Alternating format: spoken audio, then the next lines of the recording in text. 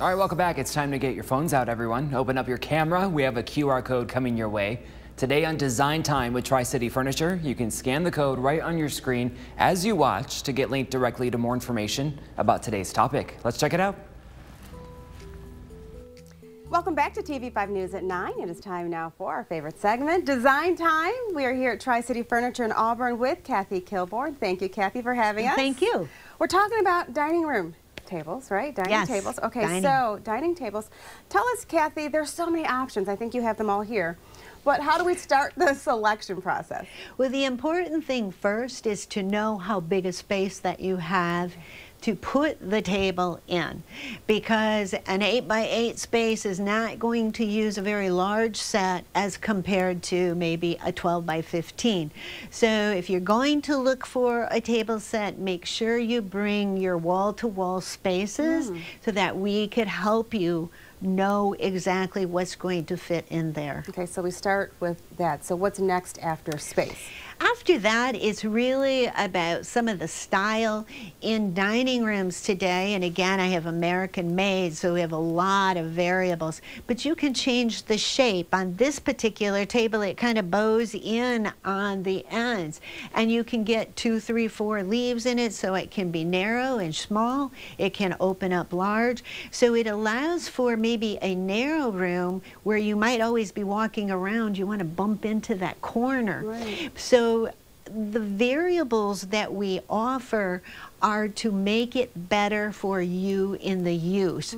This has a squared off edge, which is rounded, but this one has a beveled edge. So if you're a person who sits and plays games at your table, this beveled edge is really nice because you lean your arms on there and it doesn't make like a mark in your arm. It's very, very relaxing. So again, details are all about how you use the particular space and how many people you want to set, so that all comes together with the decisions when you're choosing the right pieces. Okay, so what are the advantages of having different table shapes?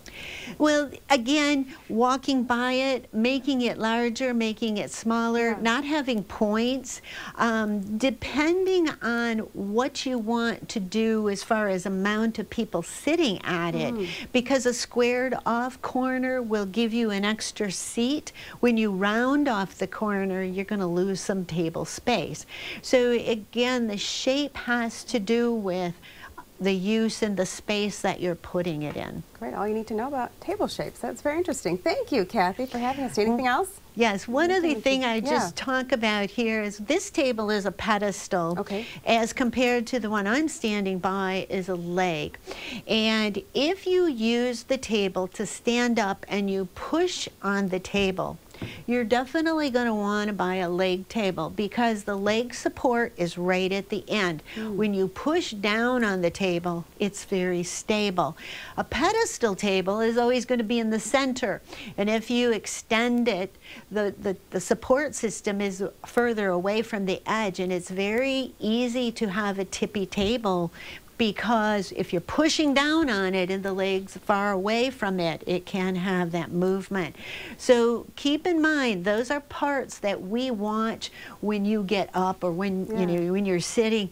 We notice and we help you to understand why one would be better for you than the other. You give us some things to think about when we come in and talk with you. Yes, it's really important. Sit, talk, comfort, and then how it's used. Great. Thank you. Great tips. Appreciate it. And thank you for watching this edition of Design Time.